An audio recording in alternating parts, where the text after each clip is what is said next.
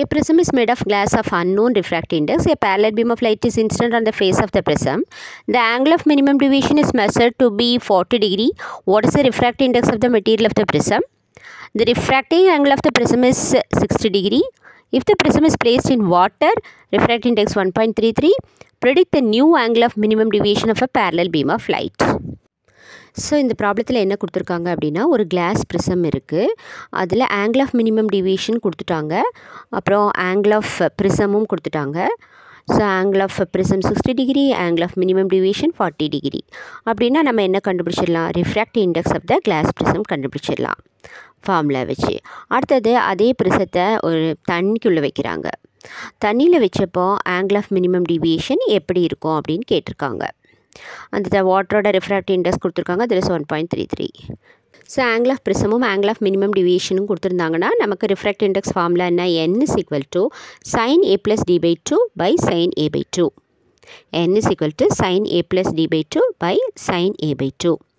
அப்போ அப்படியே சப்ஸ்டியூட் பண்ணலாம். n is equal to sin aக்கு வந்து 60 டிகிரி, மினிமம் டிவியேஷன் 40 டிகிரி கொடுத்துருக்காங்க. therefore 60 degree plus 40 degree divided by 2 by sin 60 by 2. A வந்து 60 தானே, so sin 60 by 2.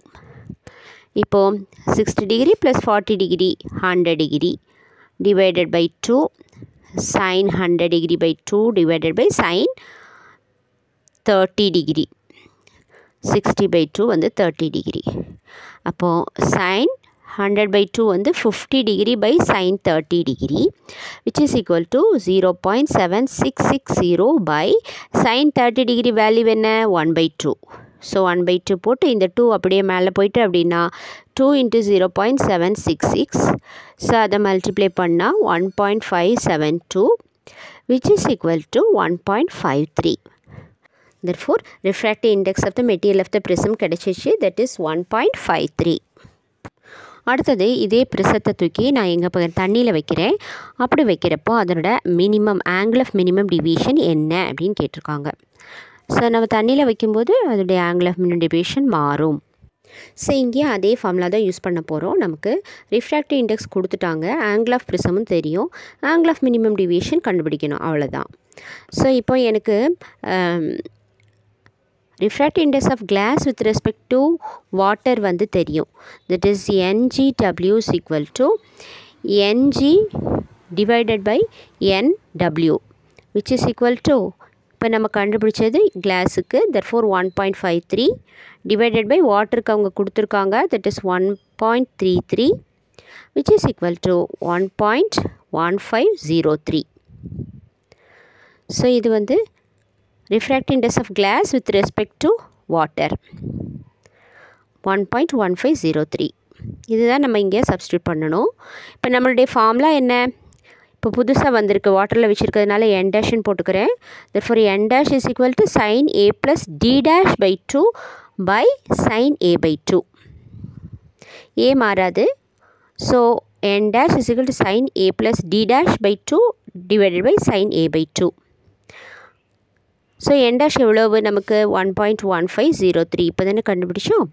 which is equal to sin a plus d dash by 2 divided by sin a by 2 என்ன? sin 60 by 2 sin 30, அதோட value வந்து 1 by 2.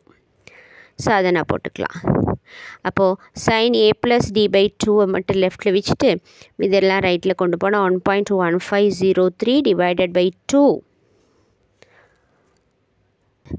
0.5751. இப்போ sin a plus d dash by 2 மட்டும் எடுத்தோம்னா sin அங்கே போச்சுன்னா sin inverse of 0.5751 which is equal to 35 degree. அடுத்து d dash கண்டுபிடிக்கணும். அப்புறம் லெஃப்ட் சைடில் உள்ள 2 அந்த பக்கம் கொண்டு வந்துருங்க. 35 டிகிரி இன்ட்டு 2 அப்போ 70 டிகிரி ஆயிரும். அப்புறம் இங்கே இருந்து a அங்கே கொண்டு போனால் minus 60 degree, aயோட value 60 degree, therefore 70 degree minus 60 degree is equal to 10 degree. அப்போ angle of minimum deviation of a parallel beam of light வந்து 10 degree. ஸோ இந்த மாதிரி நிறைய ப்ராப்ளம்ஸ் பார்க்க லைக் பண்ணுங்கள், ஷேர் பண்ணுங்கள், சப்ஸ்கிரைப் பண்ணுங்கள். தேங்க்யூ.